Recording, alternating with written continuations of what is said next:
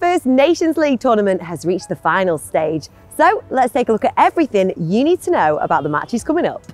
Designed to increase interest in international football, UEFA's first Nations League tournament would seem to have been a success so far. Replacing traditional friendlies with a competitive tournament has added an edge to games for fans and teams alike.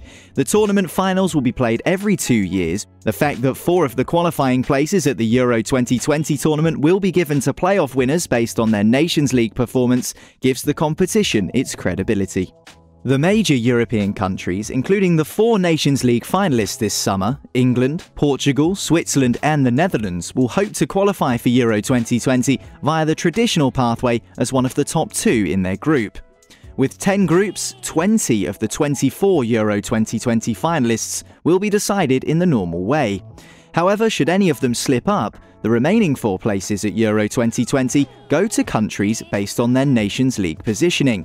This is determined by a 16-team playoff taking place in March 2020, essentially replacing the previous playoff system for the Euros, but allowing lower-ranking teams a chance to get to the finals. For example, one of Azerbaijan, Macedonia, Belarus, Georgia, Armenia, Latvia, the Faroe Islands, Luxembourg, Kazakhstan, Moldova, Liechtenstein, Malta, Andorra, Kosovo, San Marino or Gibraltar is now guaranteed to be at Euro 2020. Thanks for clearing that up, Niall. Simple, right? Let us know what you think in the comments. Are you happy to see international football being rebranded in this way? Did you know that the winners of this summer's finals don't automatically qualify for Euro 2020? Now we know all about the tournament as a whole, let's take a look at the finals taking place this summer.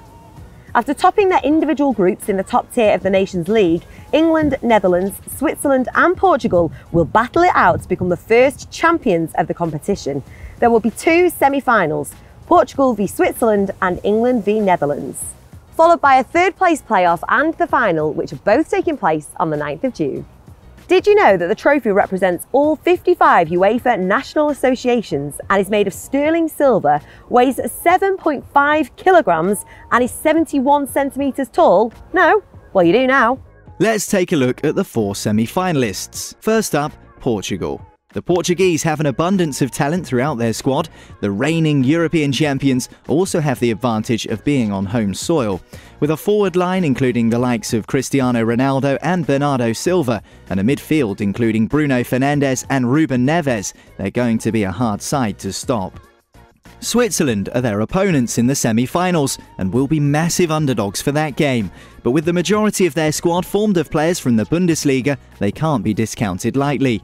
Add in players like AC Milan's Ricardo Rodriguez and Newcastle's Fabian Schär, and the Swiss will look forward to their chance to cause an upset in the tournament. England manager Gareth Southgate has the challenge of uniting a squad that saw 8 of its 23 players involved in European club finals only last week. No Arsenal players have been picked, so the major challenge will be making sure the Spurs and Liverpool players are getting along well after their Champions League final.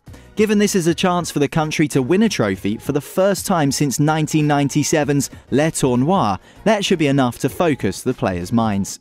Southgate's squad is a great balance of youngsters out to make their names on the international stage, like Jadon Sancho, alongside more established players. Made up of many players who took England to the World Cup semi-final in 2018, this side will look to build on their recent progress and take home the trophy this summer.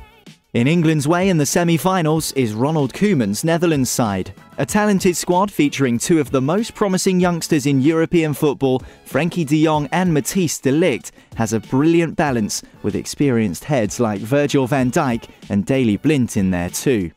As always for a Dutch manager heading into a tournament, the challenge doesn't seem to be the quality of players at their disposal, but the best method to utilise a ridiculously talented squad. We'll find out versus England how much their club exertions have taken out of these players.